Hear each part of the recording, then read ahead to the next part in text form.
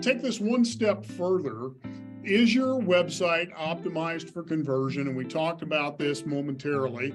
And that is that we want to make sure that you've got multiple modalities that your prospect can engage with you.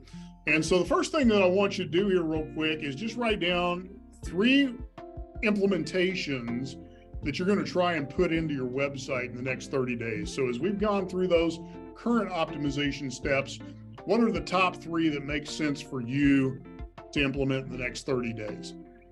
And once you've got those written down, we're going to move on to one more big topic, and that's kind of the way we're seeing conversions optimized on the backside now.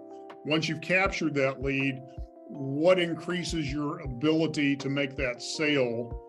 There's a couple of little tweaks you can make that will greatly improve those numbers too. So we've been talking about the front end conversion. How do we get more leads, phone calls from a visitor to our website? Now we're going to talk about the back end conversion.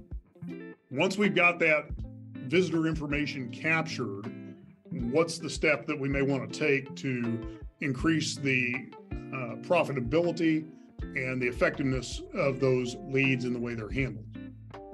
So hopefully you've got your 3 action items.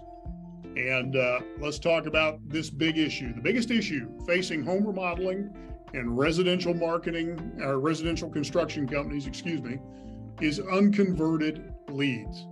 And that means leads that you collect, but never turn into customers. And here's the real problem with forms. What studies tell us is 50 to 60% of inbound traffic to a website leaves unconverted. And so there's a statistic on your Google Analytics called page bounce. And what page bounce is, that bounce rate is how many people show up to your website and don't go to any other pages and then bounce off. So about 50 to 60% leave unconverted. They don't fill out a form, they don't place a phone call, they move on. Here's the next piece of this though, 90% of web forms fail to convert. So somebody fills out a form for you, it doesn't convert either, and here's the real issue why.